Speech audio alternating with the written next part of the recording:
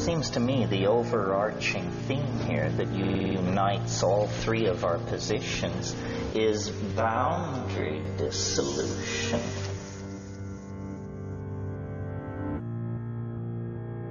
Psychedelic drugs dissolve boundaries. The World Wide Web dissolves boundaries. And certainly the discovery that our pets are communicating, anticipating, and understanding us is a boundary dissolving perception.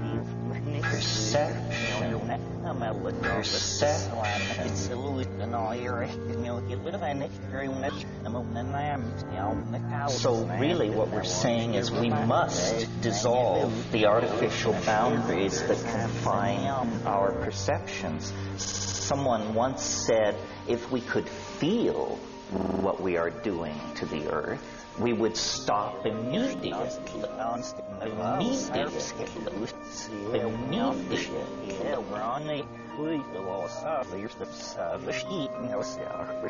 Because a man hitting himself on the head with a ball-peen hammer stops immediately. The feedback loop is very short. So we have compartmentalized our lives, and this allows us to do the fatal and lethal work that is destroying the planet, destroying community, so forth and so on. You might search your own soul and ask what obsession or interest of mine would contribute to the grand project of boundary dissolution. Certainly, it is not the affirmation of cultural values.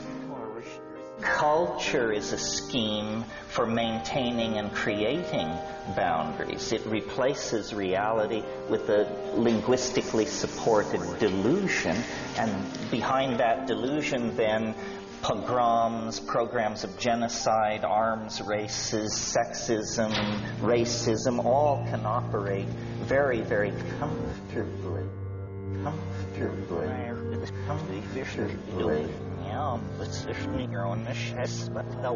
Love is a boundary dissolving enterprise. So I think each of us should find ways to express love, and it's not treacly, it's not woo-woo, it's a very practical matter that has thousands of expressions. As long as we believe in mind and matter, rich and poor, living and dead, aboriginal and advanced, black and white, man and woman, then we're inevitably going to carry on a dualistic analysis of our dilemma, and we're going to produce incomplete agendas and answers.